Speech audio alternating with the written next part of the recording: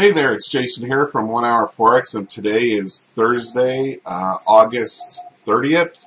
There's just one more day left in the month, which is tomorrow, and then we're into September.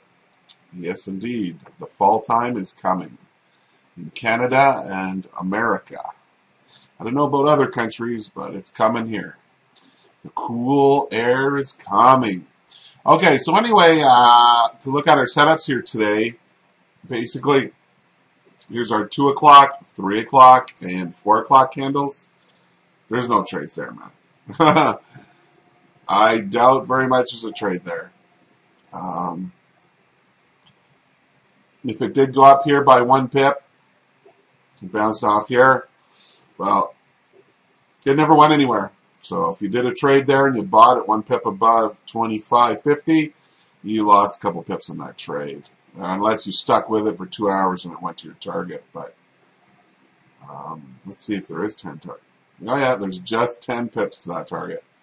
Anyway, that would be the only trade if there was one. Maybe one. No, that's after the fact. It's 2, 3, 4. Yeah, that's the 5 o'clock candle there. Okay. Oh, excuse me one sec here. I got an itchy hand. Oh, they say when you got an itchy hand, you're going to come into some money. Ooh, money, money. Okay. Anyway,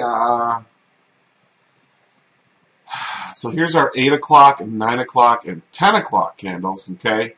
And we had bounces off these here, but you couldn't have bought this one long. Let's see about this one. It's 8.6 pips. No, there was no trade there. This one here, there was no trade. However, there was a trade on this one. As you can see, it went up, rejected all this resistance right here, very strong resistance, rejected R1, came back down and turned red. So you would have got in, okay, 1 pip below. To the pivot, it was like 9.5 pips. You can say that's a go. Okay, if you held on to it, okay, all the way to the end of the candle, okay, that's 52 pips that you made. Almost went to S3, okay. 62 pip run from where our entry was.